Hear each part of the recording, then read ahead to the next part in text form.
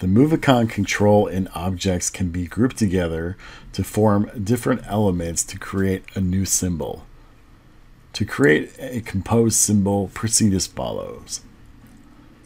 Add the objects and controls you wish to use for creating a symbol, keeping in mind that symbols can be composed of elements from both the toolbox and symbol gallery. In addition, a symbol can have other symbols and elements.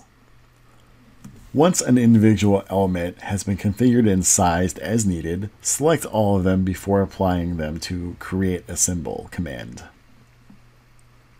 The Create Symbol command can be executed from the Screen Manager grouping, ribbon, or from the contextual menu, which opens to the right by clicking the selection of elements, Symbol, Create Group.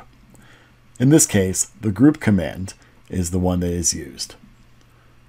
Once created, the symbol can be added to the MoveIcon symbol gallery by using the Add Symbol Library command.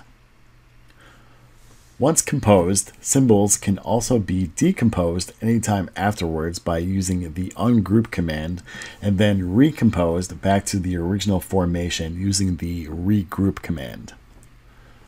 Composed symbols can be inspected using commands predisposed for highlighting the component structure and selecting each individual element.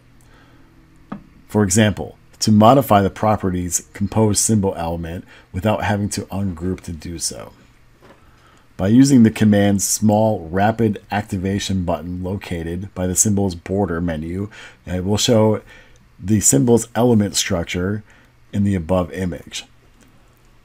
The selection of each of the list graphical highlights will select the item to make it possible for you to set the properties individuality and independently from the menu as a whole.